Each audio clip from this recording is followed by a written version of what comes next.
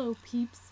Yeah, so I've decided to dip dye my hair and it's looking like this so far. It's gone really heavy and it's beginning to go a bit stiff, but it's looking good so far, and I've scraped a little bit off the end and it looks like a custard colour. So yeah, that looks good. And I'm excited to see what it's like after, but you can see it's gone like very yellow and very cool.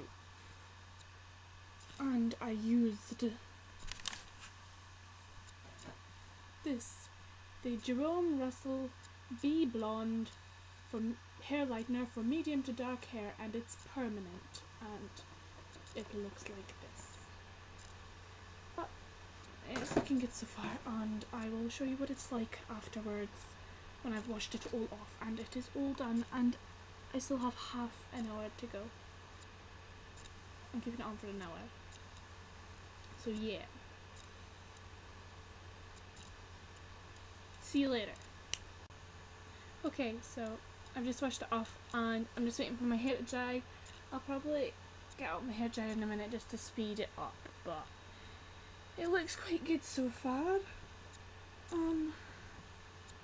It's really blonde on the bottom.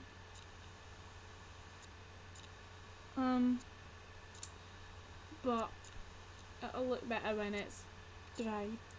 Okay, so I dried it and I'm really happy with it. It's gone like custard colour. One side is a bit brighter than the other. This side's a bit brighter than this side, but I don't really care, it looks fine. I used a really strong smelling conditioner on it, so that it wouldn't smell like bleach. We used Alberto Balsam or something, I don't know how it's, but it was the blueberry one, and it's really taken away all the smell.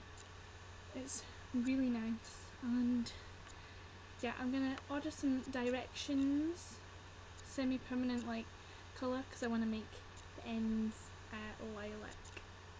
So yeah, so I'm gonna go and do that now, and yeah, I'm really happy with it. I would definitely recommend it. It was really easy to do, and it took about 2 hours in total, but I'm really happy with it.